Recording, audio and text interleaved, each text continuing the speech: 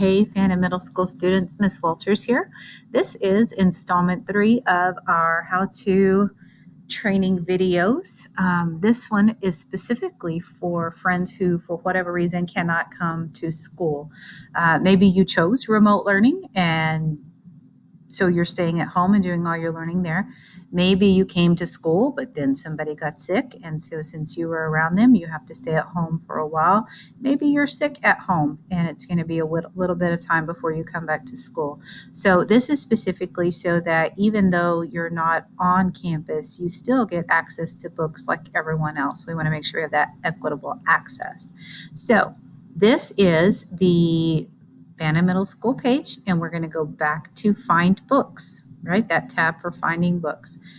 The first thing you have to do is you have to have searched the catalog to make sure that the books that you want are available. It doesn't do any good to request a book that's not available. If it's not available, I can't get it for you. It means someone else has currently checked it out, whatever the case may be, or maybe we don't even have that book.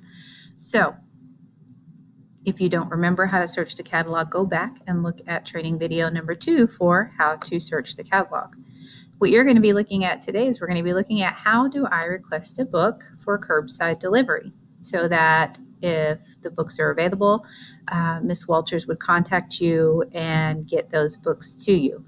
So it's all right here on the same page. You will click this form, this link, and it will open up a new form. Okay, and it does say, please allow 2 to 3 days for book delivery, depending on how busy we are and how many requests we have. It may take a bit of time for me to get these books checked out and contact you. First thing you got to do is make sure you put in your legal first and last name. That's to say that if you go by a nickname at school, that's fine, but that's not how the system is going to find you, and that's not how I'm going to be able to check the book out to you. This is your 6-digit student ID, the same number you use when you log into any device for school. Make sure you put your 6-digit student ID. If you don't put that in, it's not going to accept it. All right, so you would put your first and last name here, 6-digit student ID here. The next one is very important. I need to know how to contact you to set up an arrangement to know which day you're going to come. Make sure we have the same time so that you're not getting here too early. We're going to make sure to schedule those times when it's not real busy and kids aren't getting picked up. So we need to have a conversation about how and when that's going to take place. Right here is just a check for you. Have you checked the online catalog to ensure the books you are requesting are available? If you've not checked the online category, you're going to need to go back and check the online catalog to make sure they're available. All right, so I'm just going to fill in some information here so it'll let me see the next page. So Miss Walters' name, and then we're just going to do 1, 2, 3, 4, 5, 6. Obviously, that's not a number, but it does have to be 6 digits. The phone number, please make sure you put the area code. Sometimes people move to Amarillo and keep their old phone number.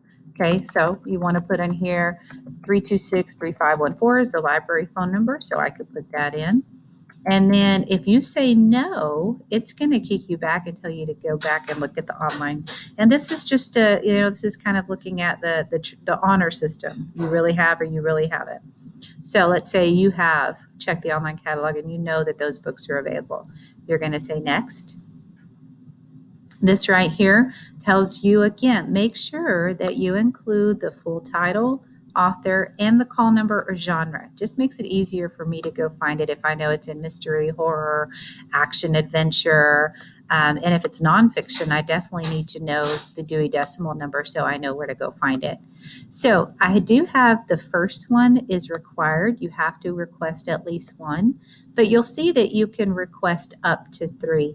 It's probably a wise idea for you to go ahead and do so if you have 3 books that you are interested in, because sometimes by the time I get to this, if it's a really popular book, someone may have already come in and checked it out before I get to this request.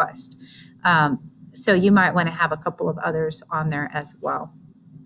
And let's say I want to check out The Screaming Staircase. I want to make sure that I give Miss Walters the full title. I want to make sure I give the author's name, which is Jonathan Stroud.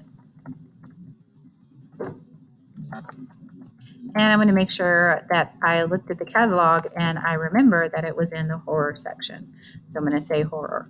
And then I'm going to submit. And you will get this confirmation that says your request has been received. You will receive a call or email from Ms. Walters within 2 to 3 days. Please do not submit another request. All right? Give me some time to fulfill your request. Don't go in and submit another one. And then you're done. It's that simple. All right?